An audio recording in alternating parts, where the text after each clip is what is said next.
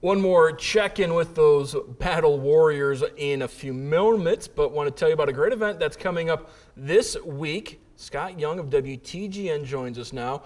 And Scott, you've got Charlie Dyer coming in from the Moody Bible Institute. He's going to tape his weekly show at the Shawnee Alliance Church coming up on September 27th. That's right. The program's on WTGN Sunday nights 6:05, and also right now we're broadcasting on Thursday nights at 7:05.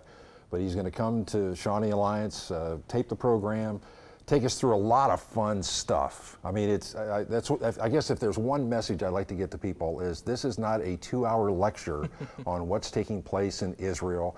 You don't have to bring your notebook and write things down for 2 solid hours, and he's not going to take you through every Bible passage in the Old and New Testament.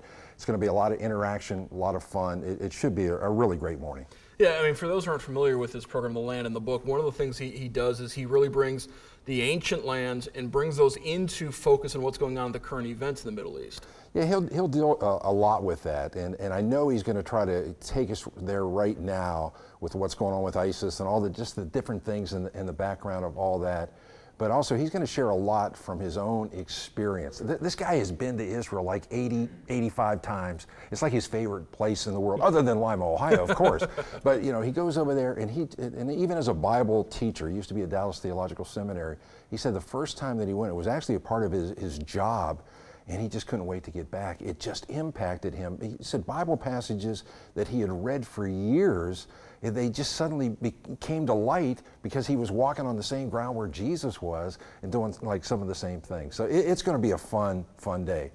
Certainly from a biblical perspective, there's a lot to be concerned about, a lot to be interested in what's going on in the Middle East. It's been such a hot button topic for, we like to say for the last couple of months, but really for the last couple of centuries. Yes. There's been so much going on in the Middle East, and it really takes a biblical perspective to kind of try and put it all into context. That's one of the reasons why we brought Charlie, or bringing Charlie out for this event, because even like a guy like me, I love Israel. I know it's God's chosen people, that land is, and I know, but for me, even as a guy that loves the place, I don't think I love it maybe enough. And I think if I go to something like this, it'll give me even more of a heart for Jerusalem and for Israel. Psalm 122:6 says, "Pray for the peace of Jerusalem. May those prosper, be secure, who love that city," and pray for it. And so I want to get a better handle on it, be even more concerned, more aware of what's going on. So that's one of the reasons why Charlie Dyer's come. Do you think maybe the modern American Christian doesn't really understand the importance of Jerusalem, of Israel?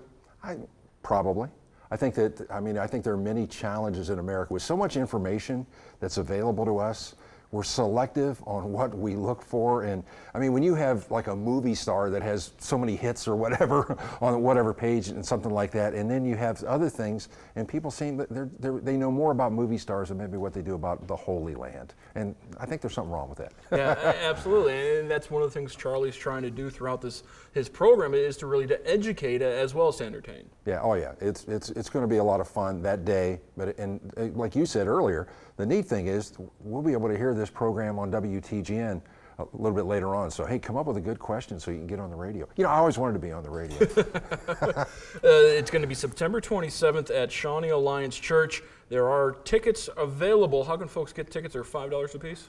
Yeah, we made it very affordable. We don't want the money to be the reason why you're not there. They're available at the church at Shawnee Alliance, but also at WTGN. Looks like they're going to be available the morning of the event. The event runs from 10 o'clock in the morning till noon. Doors open at 9.